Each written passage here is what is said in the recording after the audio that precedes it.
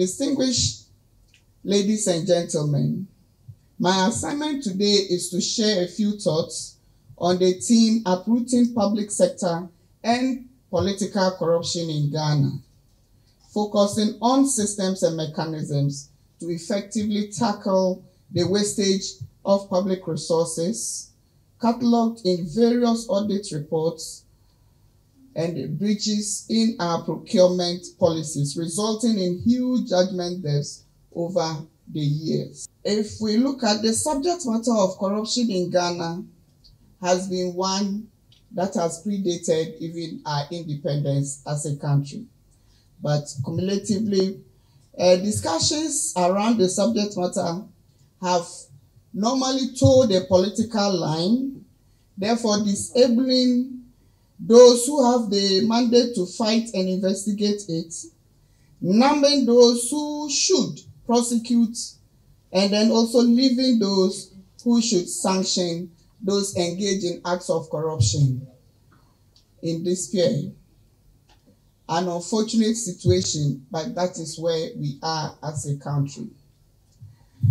Section 239 of the Criminal Offences Act, that's 1960, states, and I quote, "A public officer or juror who commits corruption or willful oppression or extortion in respect of duties of office commits a misdemeanor."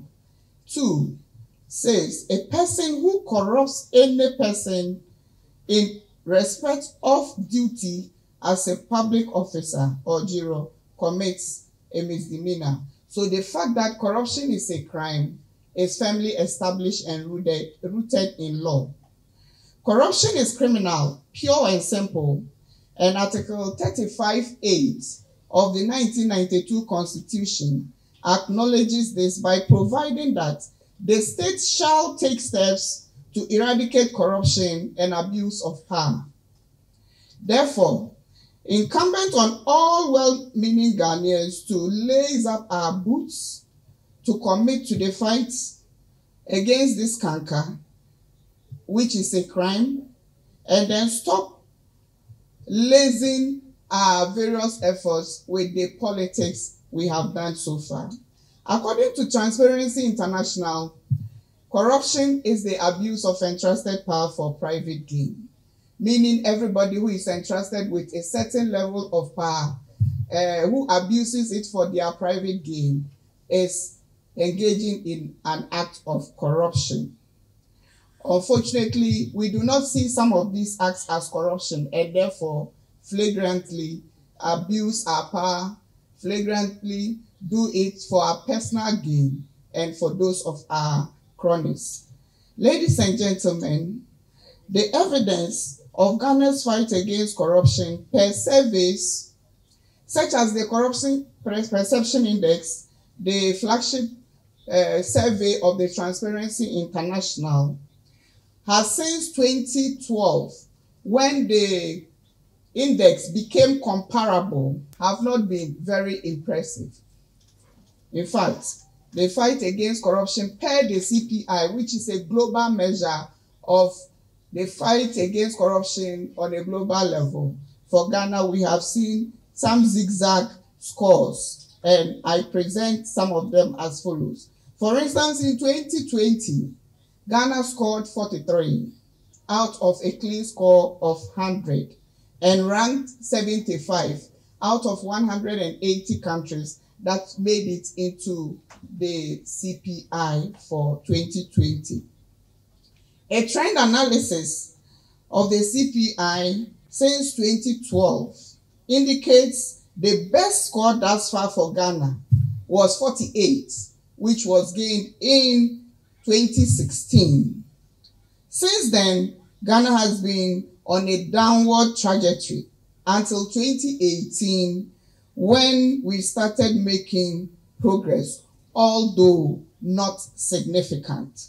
Not significant because, according to the CPI methodology, a significant progress in the score should be at least 3 numerical values up.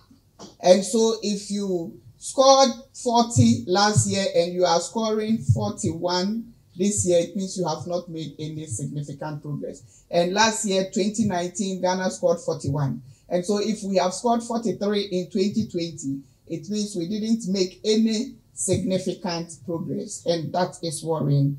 But then let me add that Ghana has never made significant progress, as I have said. But if you look at the trend, and I made a graph, we would share this online later with the convener so that you can have it. If you look at the graph, in 2015, Ghana dropped.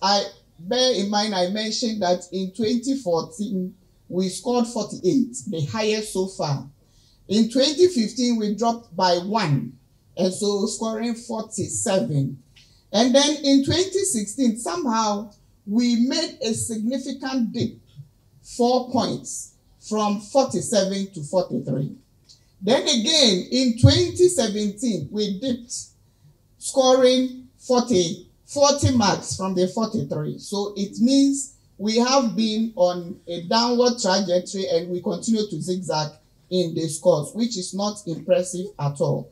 So it means that the significant dip that Ghana has experienced have been in the periods 2016 and then 2017, unfortunately. Other data also shows, if you look at the institutions, because we have a focus on institutions today, other data that the Transparency International and other institutions who work on the subject matter of corruption have churned out over the years, have also shown evidence clearly that in the front of institutions, the fight against corruption is not going that well. And again, I reference the Global Corruption Barometer, the 2019 version of the African report. If you look at the first 5 institutions, all these were public institutions. So if you add the first 6, except traditional authority, who came in for mention, which is very surprising, you realize that the police, the judicial sector, public officials, or the bureaucracy, and the executive for that matter, we have parliament being cited, the office of the president and ministers of state, and then the others then come in. So for the most important institutions, if you take first to 3, these are public institutions, and this is a worrying trend. And this shows that Ghana as a country needs to do more when we are talking about the fight against corruption. And I would make some submissions to this as I progress. I would want us to look at some of the data around the causes of corruption. And it's interesting to note that as far back as 2004, when the Global Integrity Report was produced, this is what it had to say about Ghana. Ghana's corruption problem has deep roots in society and our political culture, where societal expectations of largesse and patronage from holders of public office combined with a culture of official impunity, low remuneration, opacity, and unregulated discretion in the use of public authority to produce a system that is hospitable to corruption. Very unfortunate picture. That is in 2004.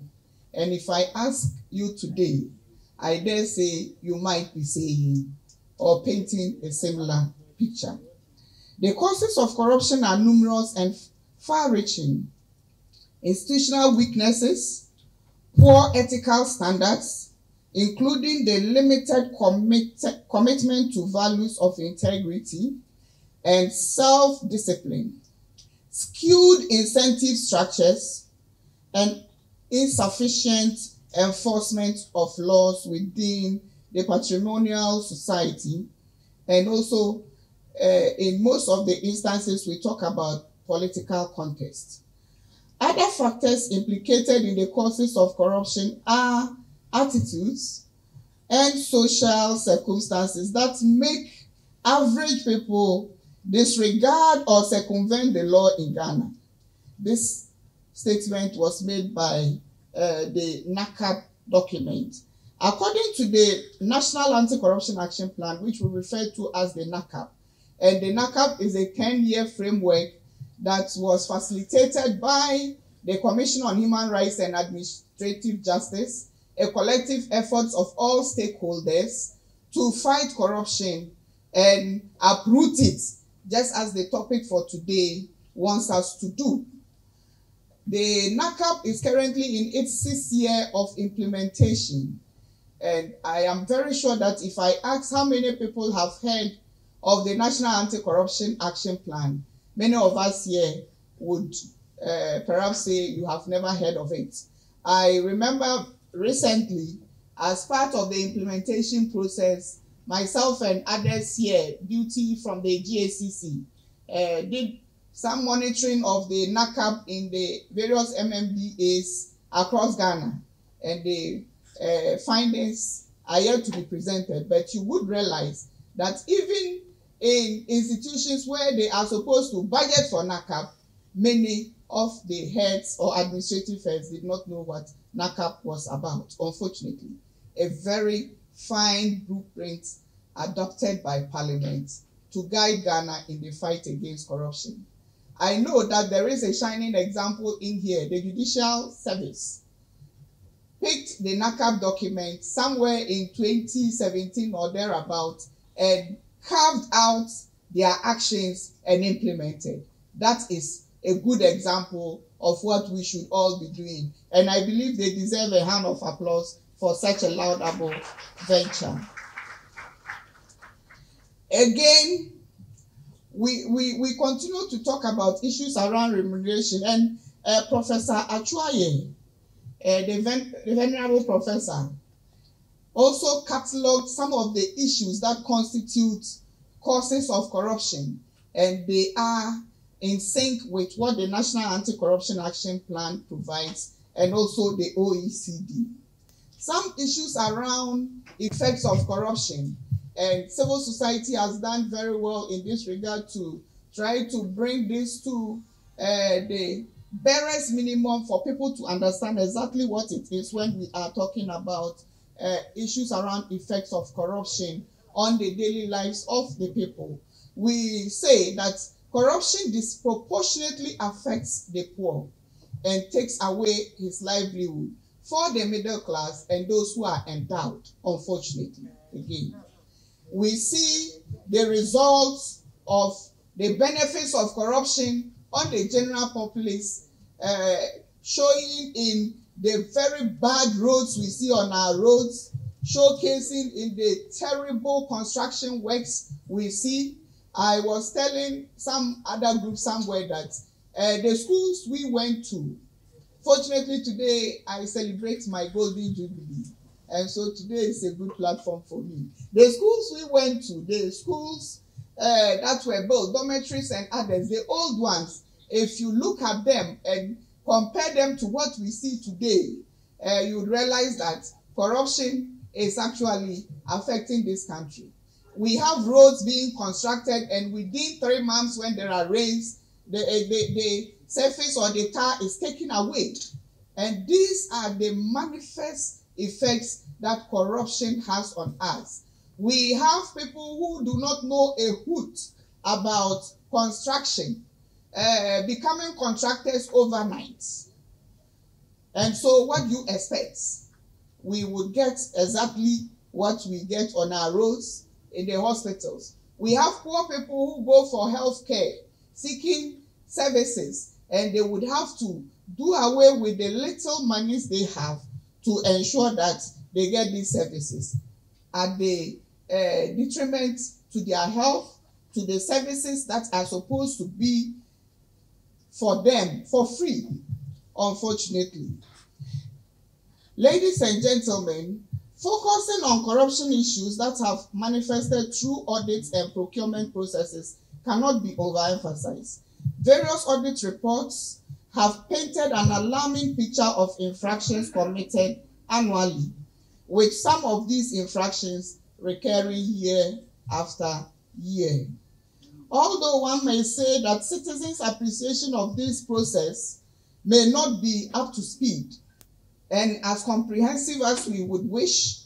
For instance, the general knowledge out there is that there are infractions. As to whether misapplication or misappropriation, citizens know that there have been infractions. And so we continue to hear that we do not appreciate the issues, and for that matter, we discuss them from a very ignorant point of view, and that is not correct.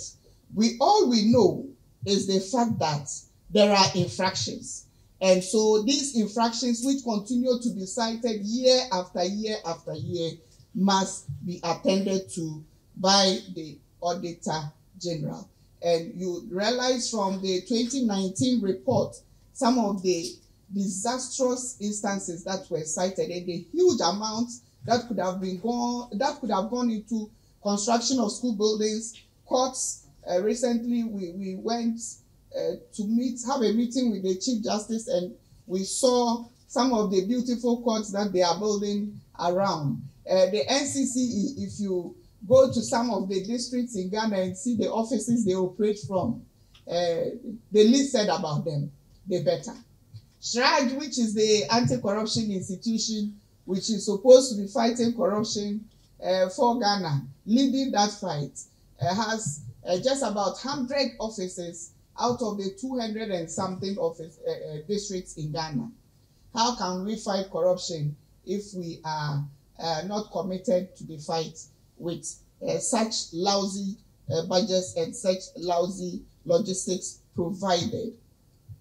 The past or immediate past Auditor General, or should I say the retired Auditor General, cites a lot of these infractions, and he has mentioned year in, year out, both in his reports and also in his public briefings, of some of the things that could be done to ensure that things change. And he has said clearly that he presents these findings to Parliament, who are supposed to take action on them. Ladies and gentlemen, permit me to tell you why some of the things around procurement happen in this story I picked somewhere, of a public officer who wanted to procure some paint or to procure for the painting of an office edifice. And they asked for some quotations to be sent. Unfortunately, they received 3 quotations, all right. One of the quotations came from a Chinese, and the Chinese quoted 3 million. And he spelled out clearly what exactly it was for he was going to use the money. And in each of them, he mentioned in the painting, how much it would cost, how much the workmanship and others would cost, and then how much he would be making. Very well spelled out.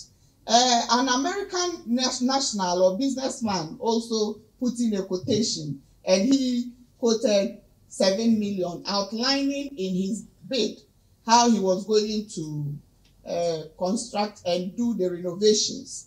Then finally, a Ghanaian also put in his bid, and he quoted 10 million. And in the 10 million, he also clearly outlined exactly what it is he was going to do. At this point, the minister at the justification hearings asked one-on-one what the Chinese was going to use the 3 million for, and he clearly said 1 million would go into procuring the paint, 1 million would go into getting people to do all the work, and then he would be making a profit as well out of that. The American also cited the same.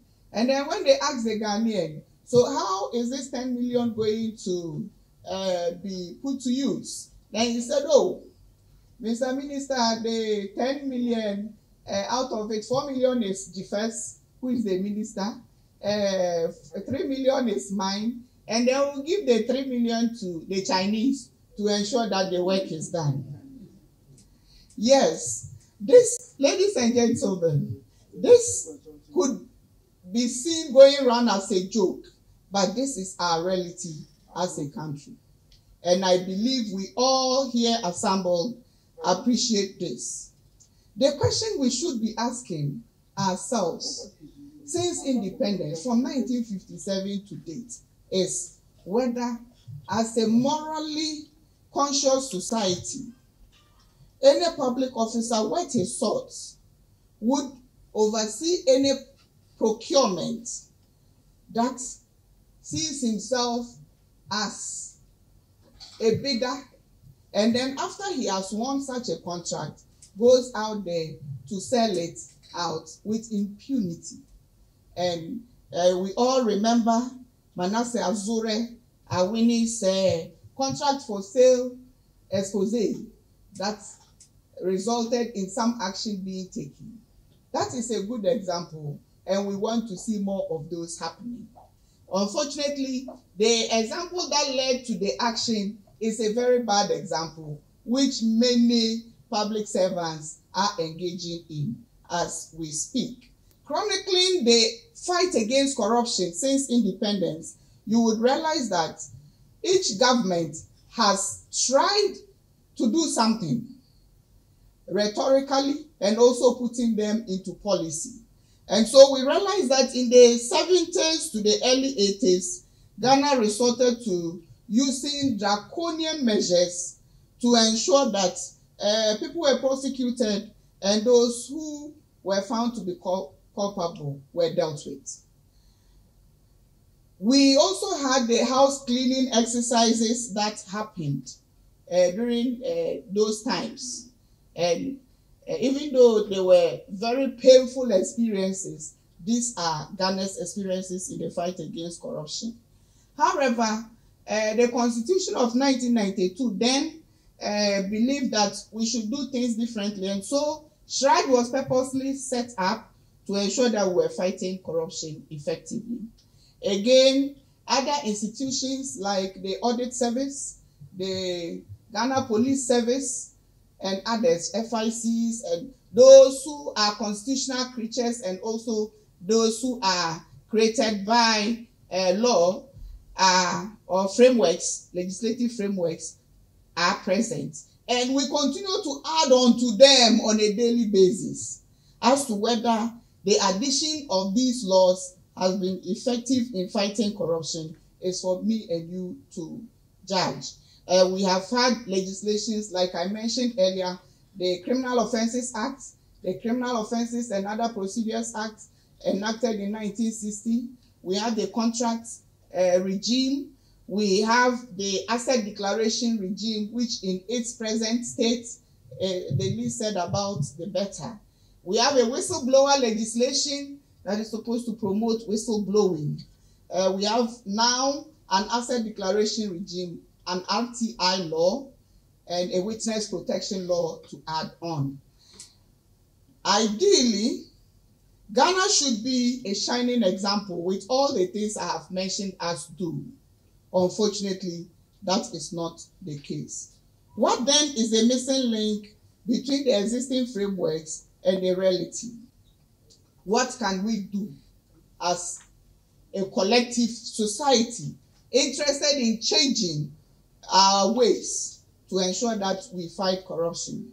I mentioned earlier that the NACAP is our blueprint.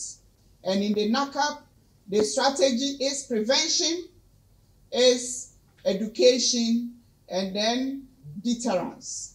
And so we take it from that angle, those three. We prevent corruption, we ensure that we educate. And so from the educational angle, we are saying that even though people have heard of corruption, there remains, NCCE recently, as I think 2018, did an assessment, and they captured some issues, including the culture of gift giving and nepotistic tendencies, which are hampering the fight against corruption, because people do not know that these factors constitute corrupt behavior or could lead to corrupt behavior. And so what can we do in the educational front is for public sector, private sector, civil society, and the media to continue to engage, empower, and ensure that citizens who see corruption would report it. If people are empowered, they will speak up. And I can cite some of the campaigns that have recently garnered support and are hotcakes burning. These are signs that when people have knowledge and they are empowered, they can do a lot. And I know that people are peeved. People want to see change. And if we do the education well, we will get people to understand the issues. On investigations, we have the institutions that are mandated to investigate. And so what do we do to get them to do their work well? We need to resource them, and we need to allow them to do their work independently, without fear of any reprisals, without fear of being let go.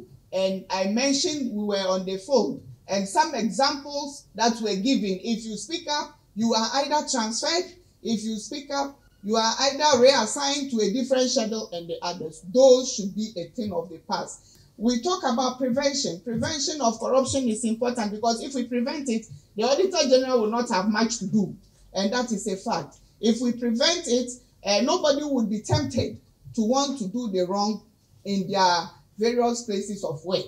And so in preventing it, we are referencing acts that include resourcing the human resource sectors of the various institutions to produce, if they don't already have, procedures and regulations that address recruitment, promotions, and disciplining of staff, complaint mechanisms, procurement codes of conduct, and ethical guidance, amongst others, should be dealt with. These are priorities that we believe every institution should have, and they shouldn't just have them, they should be practicalized and enforced, so that administrative sanctions are applied.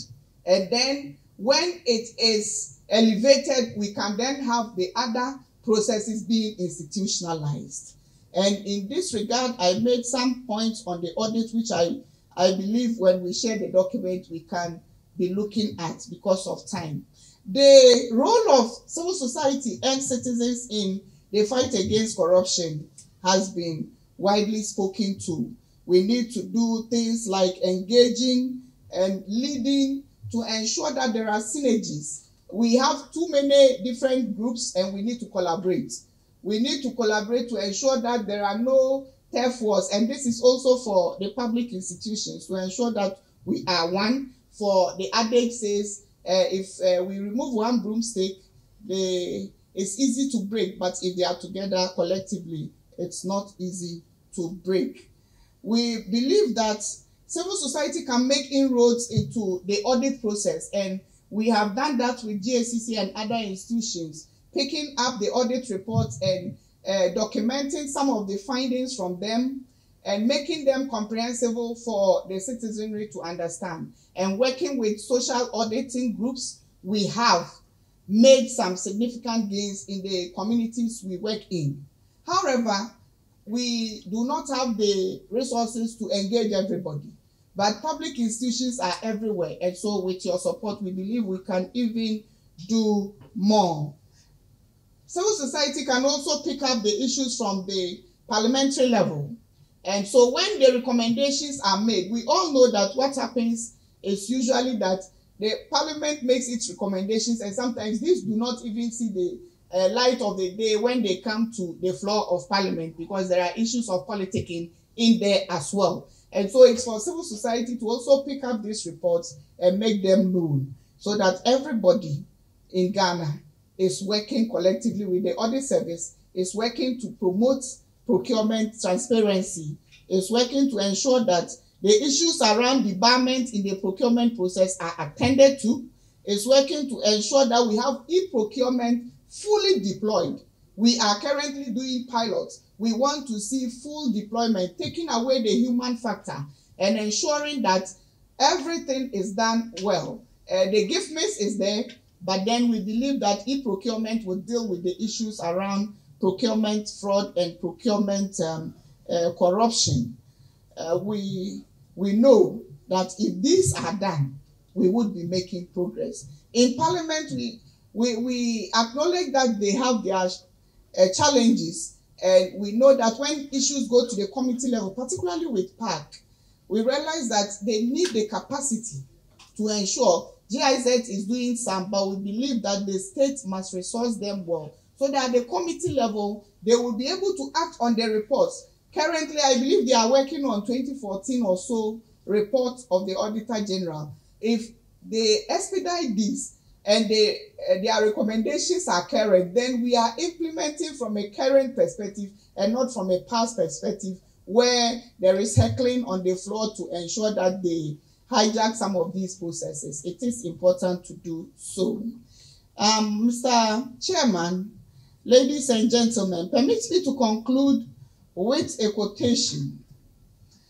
Without strong watchdog institutions, impunity becomes the very foundation upon which systems of corruption are built. And if impunity is not demolished, all efforts to bring to an end corruption is in vain. This was said by Rigoberta Menchie, a Nobel laureate. I conclude by saying that it is for me and you, as the patriotic song says, it is for me and you to change Ghana.